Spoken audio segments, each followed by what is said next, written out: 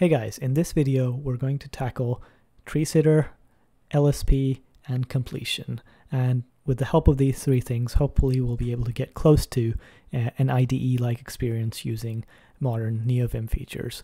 So without further ado, let's get started. The first thing is Treesitter. What does Treesitter do? What is Treesitter? You can think of Treesitter as a way in which Neovim is able to understand the contents of the file in a better way. Historically, what plugins have done is use some form of regex to match and figure out, okay, this is a function, these are the contents of the function, this is where the function ends. But with the help of Treesitter and some language specifications for it, Neovim is now able to understand exactly what all the functions in the file are, and when you change something, it doesn't really rely on regex-based parsing again. It doesn't have to reparse the entire file. It's a lot faster, it's a lot more efficient, it's a lot more accurate, and it can even deal with like multiple languages in a single file, as we'll see. Given that it has this understanding, it allows you to do things like more impressive folding, it allows you to do better syntax highlighting, and some other benefits as well. So let's just get started with Treesitter to begin with. So we start again where we left off with our Neovim Lua-based configuration videos, and we start off by going to the packages file, where we'll now first introduce a dependency on Treesitter. We can introduce Treesitter by just copying and pasting. Use nvim-treesitter/nvim-treesitter. And now that we have it, we can start by creating a packer sync, and it's installed. So by itself, it's not actually enabled. You actually have to manually enable this using a piece of code that they define if you go to this GitHub page, but I've copied it here for you. So we can do something like, so what are we doing here? We're setting up Neovim Treesitter configs, and we're calling this setup method. And when we call the setup method that way, it will essentially be enabled. Now, there's a few different configuration options here. We say that, okay, only use parsers that are well maintained, and then we're going to enable it for two things here. We're going to enable it for highlighting, and actually we're also going to enable it for indentation. So with these two pieces of configuration, it will be using Treesitter for this highlighting, and it will also use Treesitter for indentation, because it turns out you can use it to provide more smarter indentation, especially in more complicated code files. So when you launch Treesitter again with this, you'll see at the bottom of your screen that Treesitter is now installing parsers for all these different languages, and it'll also install a parser for Lua. So now that these have been installed, you'll notice that it fixed the syntax highlighting on this. Previously, the top and the end and the start of this function had different syntax coloring, and that's because the default syntax highlighting provided by Neovim was not smart enough to figure out that this end was related to this local function here. But now this is a lot smarter. You can skip back in the video and check it out and see how this is fixed. So highlighting is fixed. Now the second thing we're going to try out is the folding capability of Treesitter here. So you see, if I do try to fold it, it says no fold found. If I set the fold method to be something like syntax by default, even though still it has no fold found, so there's no folding capability right now that I have, but I'm going to enable it with Treesitter. So I can do that by copying. So I can enable this by saying the Vim fold method should be expression, and you can actually find the expression by Neovim Treesitter fold expression. And let's close this and let's reopen it. And you'll notice that when I launch it, it's already folded, which is pretty cool. It was able to fold based off of this configuration, and you can see that it's smart enough. It understands where all things should fold, and it's pretty cool. I can open it, fold it. It's pretty cool. Okay, awesome. So Treesitter has sort of given us a base. There are other functionalities of Treesitter, and like you can see some plugins which allow for smarter commenting, especially in like more complicated source files, which are a mix of different languages and like other features. But essentially, this folding and syntax highlighting, it's going to be used in our IDE-like experience, and Treesitter is just the better way of doing things here, with the use of its abstract syntax tree and with the use of its better parsing. So let's just move on to the LSP and continue with our IDE-like setup experience. Now, the first thing to understand about LSPs is what they do provide and what they don't provide.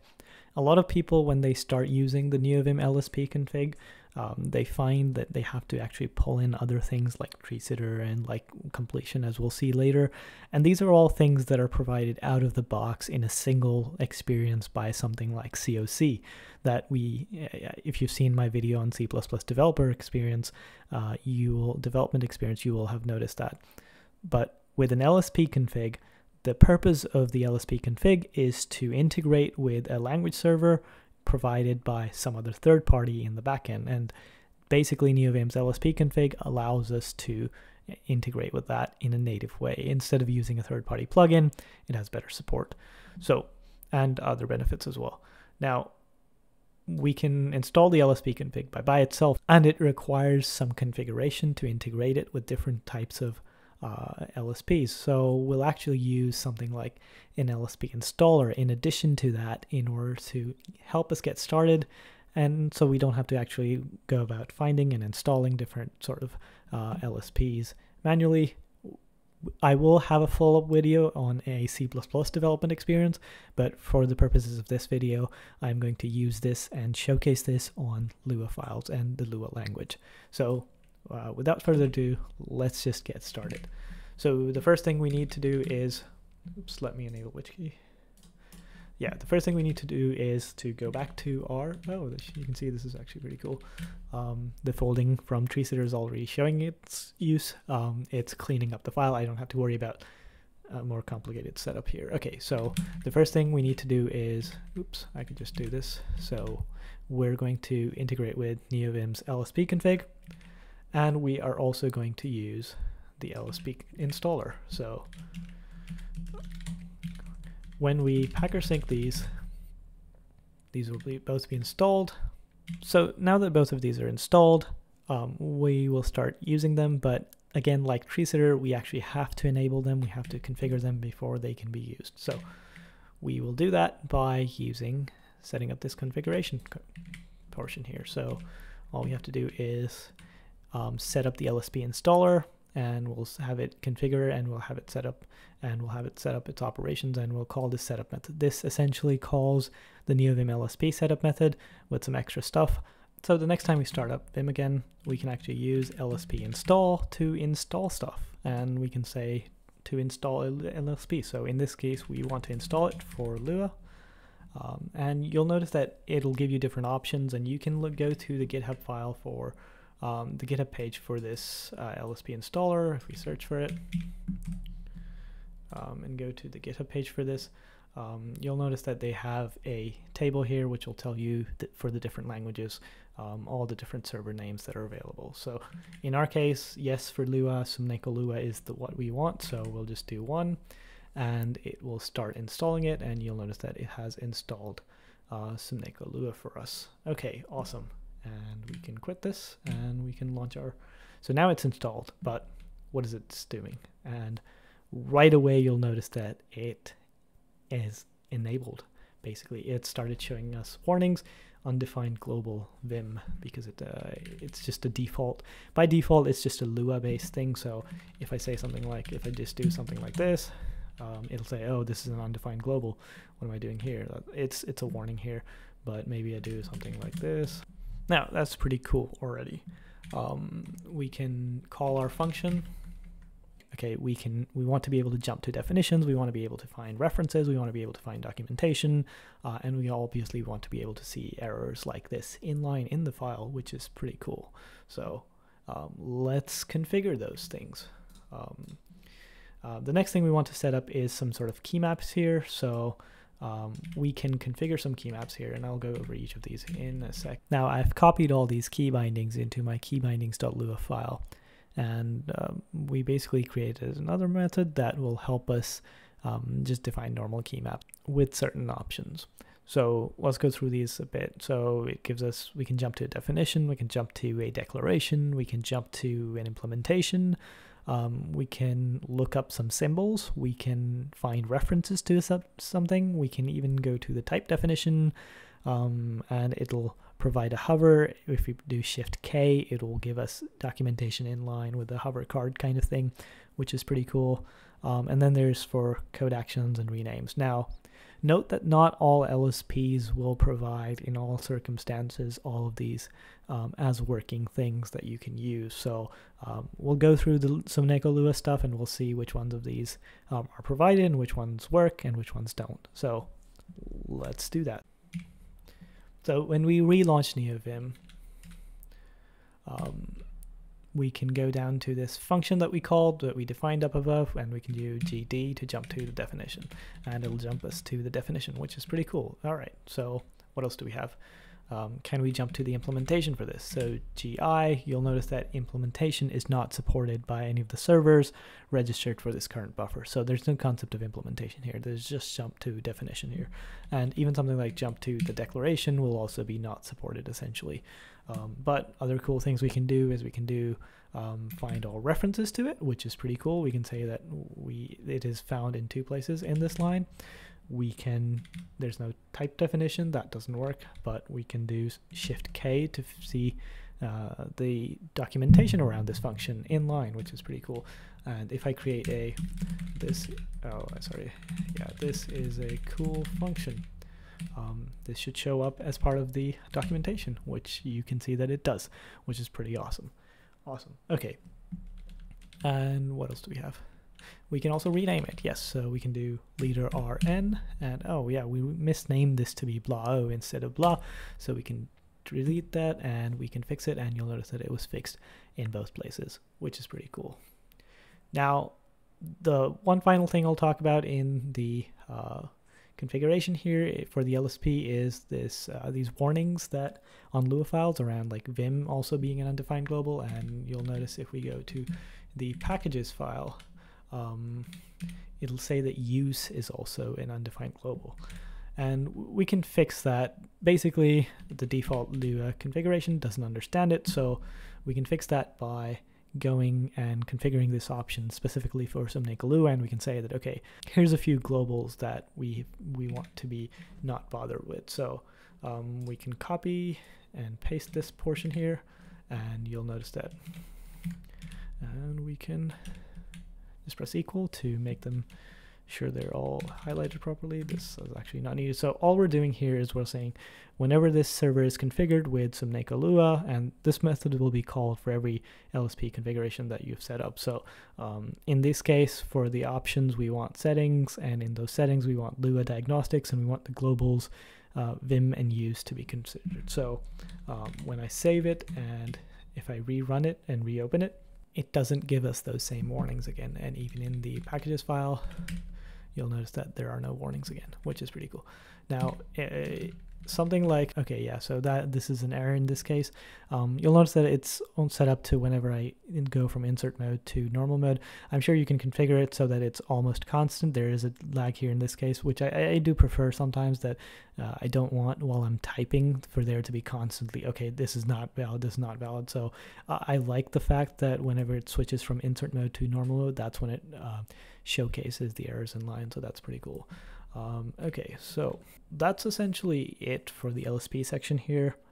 I will have a more complicated setup for my C++ setup, because you'll notice that I set up a video around configuring C++ as an IDE with COC, and that was pretty detailed. It included stuff like integrating with CMake, with Google Test, with File Explorer, and so I want to do a remake of that essentially with Neovim LSP, but I'm still in the process of figuring out especially the CMake integration portions. Cool. Now, one final thing we'll touch on in this video, which is already getting pretty long, is completions. Now usually we want the ability to be able to autocomplete. Now by default Neovim has its own autocompletion, so if I do control P it'll autocomplete, which is pretty cool. It just is control keyword completion and it finds other words in the buffer in order to autocomplete this. Obviously we all want language-based proper autocompletion, which pulls from other files, pulls from other libraries, and so that is accomplished using a third portion, which is in this case which we'll use Neovim completion. So let's jump right into it. Now for completion we will use a plugin called nvim-cmp. This is one of the recommended plugins by the Neovim LSP team.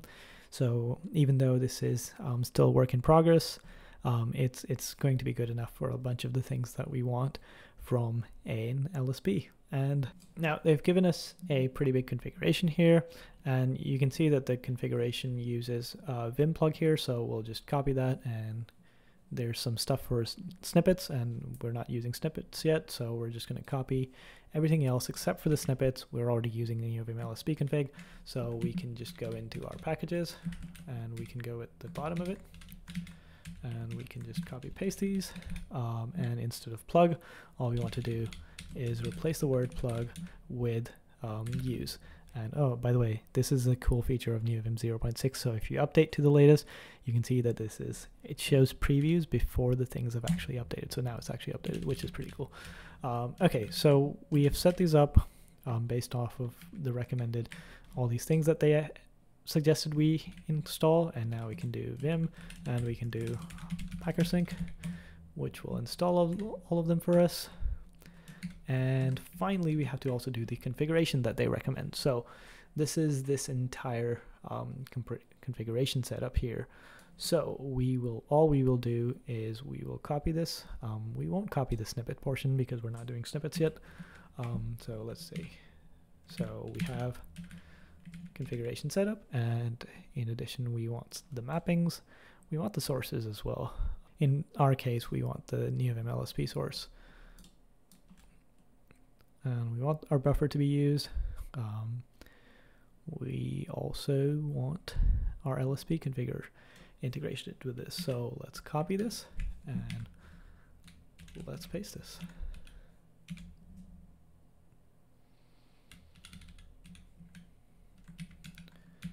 Awesome.